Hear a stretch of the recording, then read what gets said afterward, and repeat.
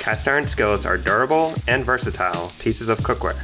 If you season your skillet the right way, you'll set yourself up for years of great cooking and easy cleaning. Here's how to properly season your cast iron skillet. Before you season your cast iron skillet, let's review what seasoning actually does to your pan, how it works, and why it's important.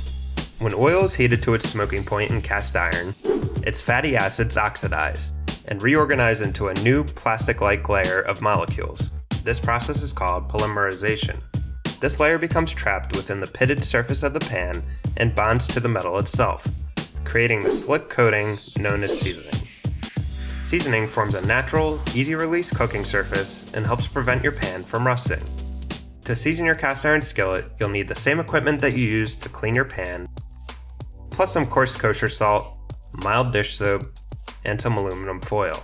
You'll find all the products we used and recommend linked in the description below. Start by preheating your oven to 500 degrees Fahrenheit, or as hot as it will get. You can also season your pan on the stovetop, but it will take considerably more time.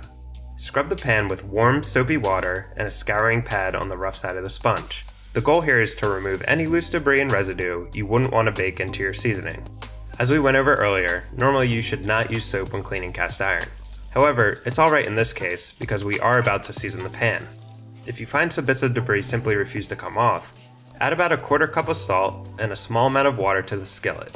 Use the Knapp Made scrubber or a dish towel to scrub the surface free of any remaining residue. Then rinse the pan thoroughly. Check out the description below to learn more about how the Knapp Made chainmail scrubber cleans your skillet without scratching it. Wipe down the pan with a dish towel, then set it over a medium-low flame for a few minutes to fully dry. While the pan is still warm, cover the surface with a very light layer of oil.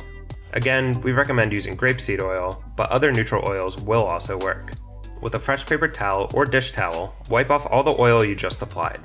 Be sure to thoroughly buff off all the oil, or your cookware may become sticky and you'll have to repeat the seasoning process.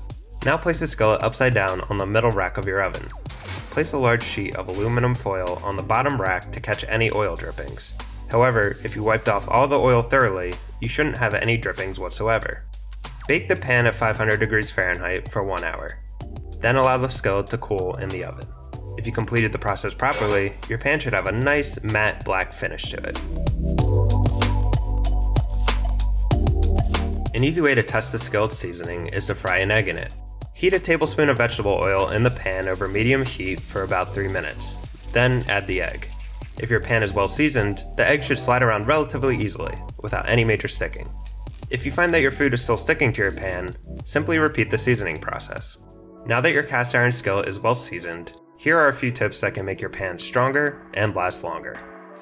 Never soak your pan with water overnight. Cast iron's worst enemy is water, and soaking your pan is a recipe for rust. A brief rinse or soak with warm water is fine, but try to clean your skillet as soon as you're done cooking with it. Similarly, never put your cast iron pan in a dishwasher. That's a surefire way to remove any seasoning on the pan and damage the material. Cover your pan with a very light layer of oil every time you use it and clean it, not just when you season the skillet. And the best way to keep your pan in tip-top shape? Use it.